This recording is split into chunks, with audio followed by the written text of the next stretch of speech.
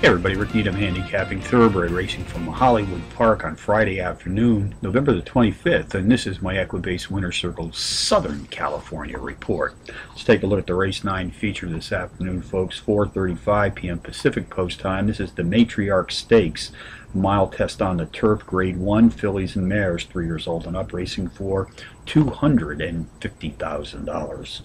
Contenders: number 1, Unbridled Humor; number 8, Never Retreat; number 5, Gypsy's Warning; and number 6, All Star Heart. Number 1, Unbridled Humor, is the pace profile leader in this grade 1 stakes field, racing at the mile distance on the turf. Has produced power run performances in 5 straight starts, hitting the board in 4, including a trio of power run wins being embedded in this recent streak of racing consistency. This entry has won 4 of 5 starts racing at today's distance on the grass. Gets a return ride from jockey Ramon Dominguez.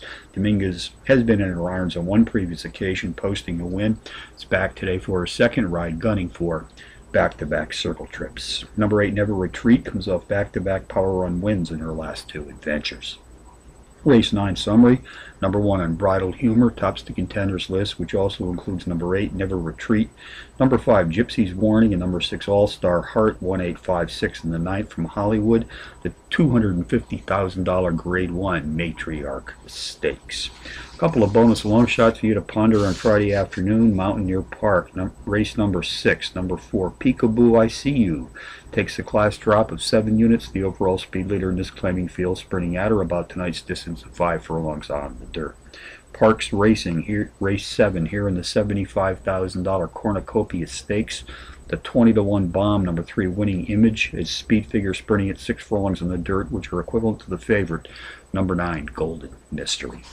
So from Hollywood Park on a Friday, Rick Needham for the Equibase Winter Circle, reminding you as always to please bet with your head, not over it.